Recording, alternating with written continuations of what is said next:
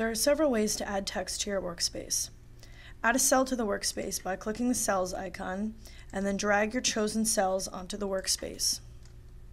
Or you can double-click anywhere in the background to add a cell. Double-click on a cell to add text. You can type right into that cell using your device's keyboard, and also notice that there are 3 icons that appear above the selected cell. The picture icon, then the on-screen keyboard icon, which triggers the opening of an on-screen keyboard, which students can use to add a word into their cell. And then lastly, we have the predictor icon, which opens the predictor and allows a student to use that while they are typing with the device's keyboard to add content into that cell.